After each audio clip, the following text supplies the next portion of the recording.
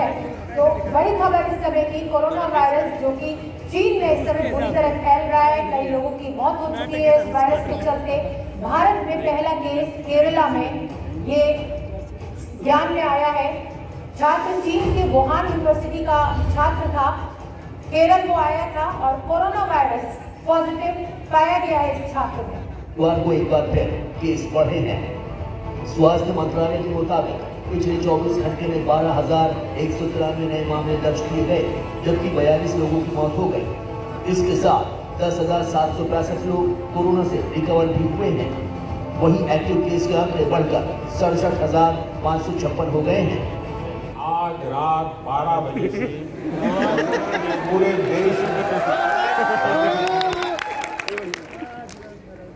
देश में आज रात 12 बजे से संपूर्ण देश में संपूर्ण लॉकडाउन होने जा रहा है।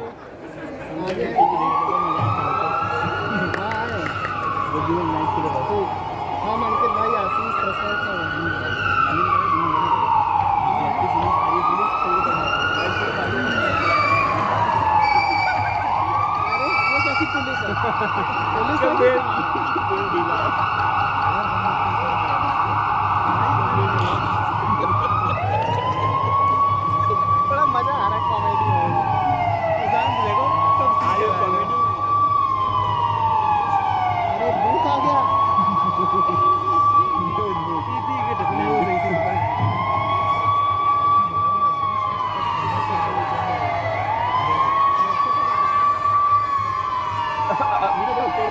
Only 109 new cases. This is the highest rate of daily infections in the country in the past 236 days. The nation's Union Health Ministry confirmed that 49,612 active cases are present nationwide as of Friday. Active cases in the country comprise 0.1% of all total infections since the start of the pandemic. The COVID recovery rate, however, remains high across the country at 98.7%. Hospitalization rates across the country also remain low. Schools and colleges in Delhi are seeing a return to pandemic protocols such as compulsory masks and social distancing.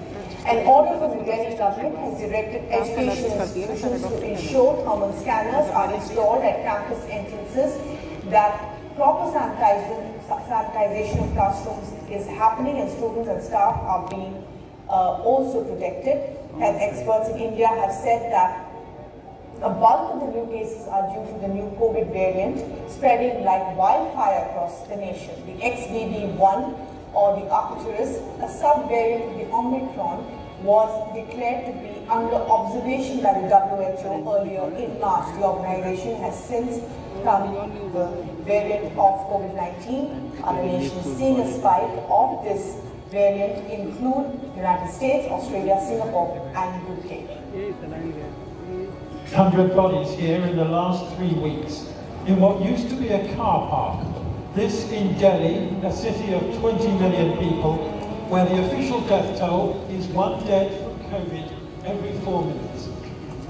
The Holy Family Hospital is among the best equipped, yet it has run out of ventilators with every space taken by those struggling to breathe.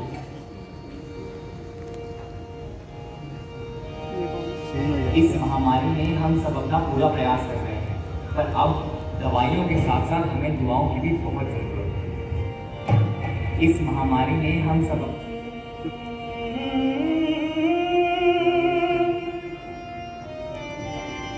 बनी महामारी पूरे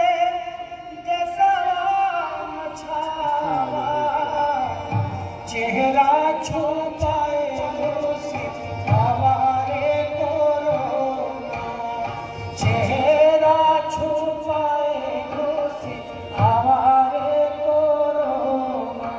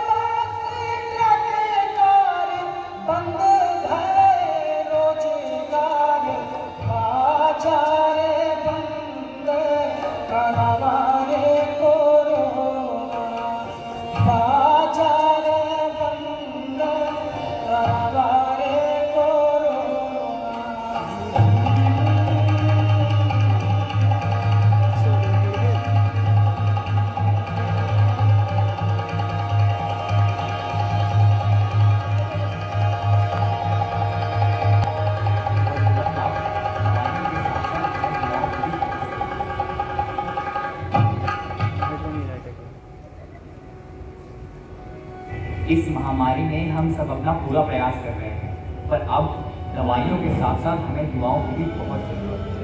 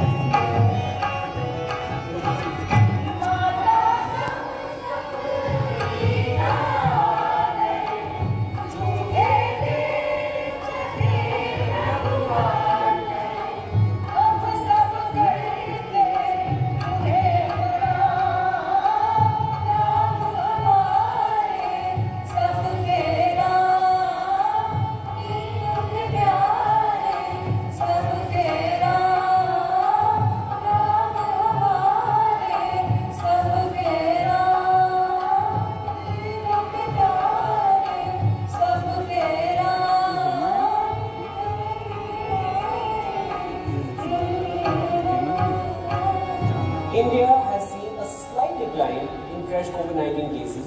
राहत की बात इस बीच ये है कि पिछले 24 घंटे में India has seen a slight decline in fresh COVID-19 cases.